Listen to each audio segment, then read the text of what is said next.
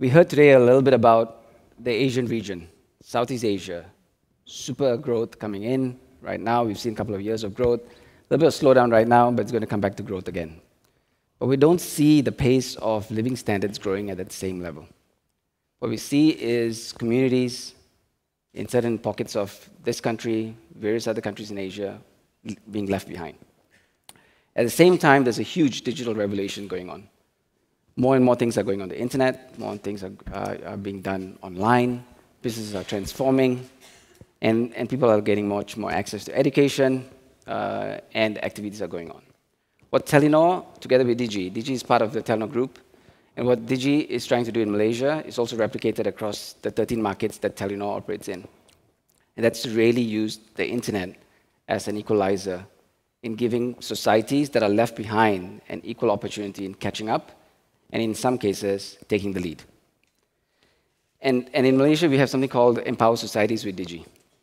And that's really about empowering communities, and communities such as societies that I talked about, communities that are in small areas, small locations, left behind, a little bit sub-rural, rural areas, but also children that are left behind in terms of education and their rights to education, to actually empower them in terms of using the internet to close that gap. Now, in Malaysia, there are 30 million Malaysians. 1/3 children, not very different from the numbers you heard earlier today. A lot of them experience the internet the first time on the mobile phone. Unlike Europe, where you come from, Your Majesty, and where there's a lot of internet and home broadband, in Asia, the first use of internet is really on your mobile phone. That's why the penetration of smartphones are so high. And while every child has a right to access connectivity, regardless of race, religion, gender, and every other diversity aspect, we also have a right to protect the children on the internet. So we do a little bit of both. One, we're really driving the internet acceptance and the internet usage in Malaysia because it gives you access to education, information, and helps you in your level in society. But at the same time, we have a responsibility to make sure that there is a need for cyber security, especially for kids.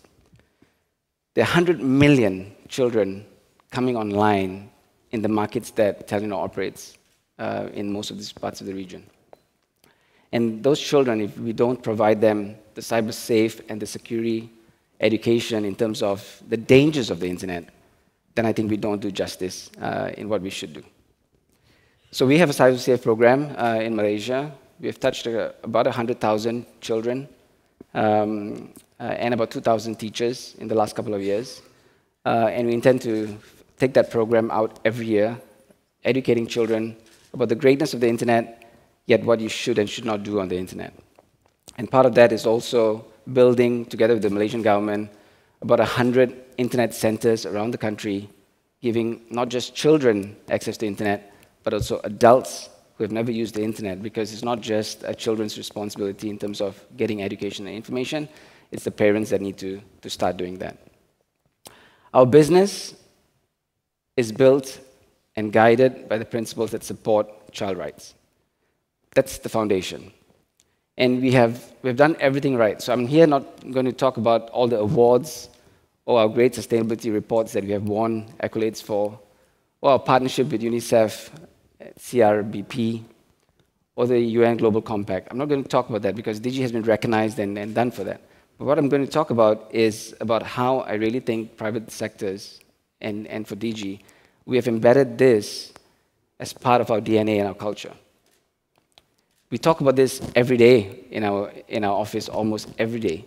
I attend meetings on Empower Societies the same way as I do when I have a price war, or a competition, or a change in market dynamics. And I have the same passion and the same energy, sometimes annoying the team that leads the Empower Society's sustainability and corporate governance in our team. But that's the passion that we need to have. And some of the things that we do, we have zero tolerance on HSSC, which includes child labor. So we find a company that uses child labor on fixing cables, wires, feeders, towers. We immediately terminate that company. It's tough. It's really, really tough.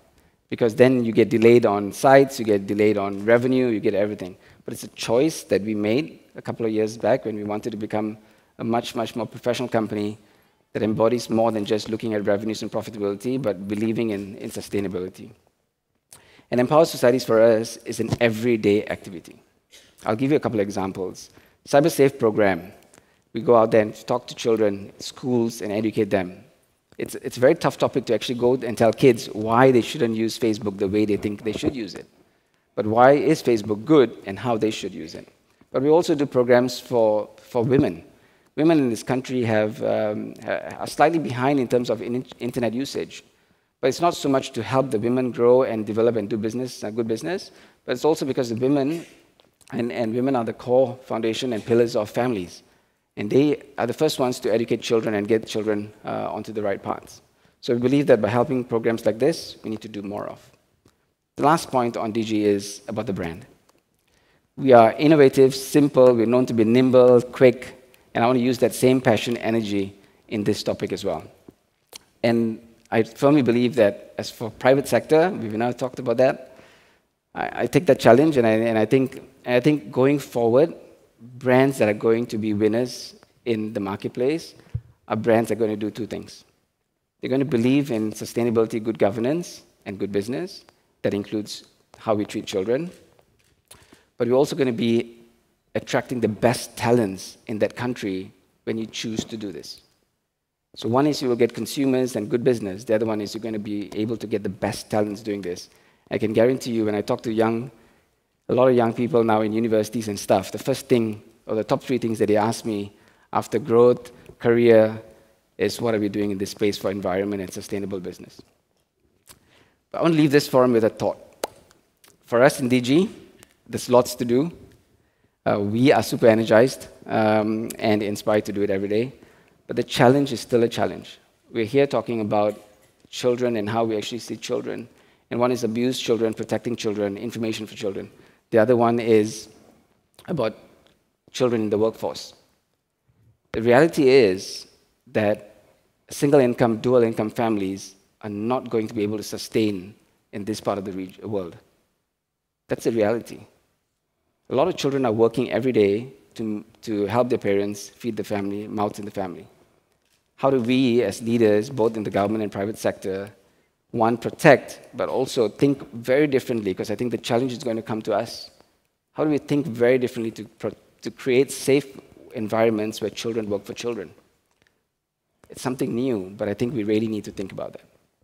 Thank you.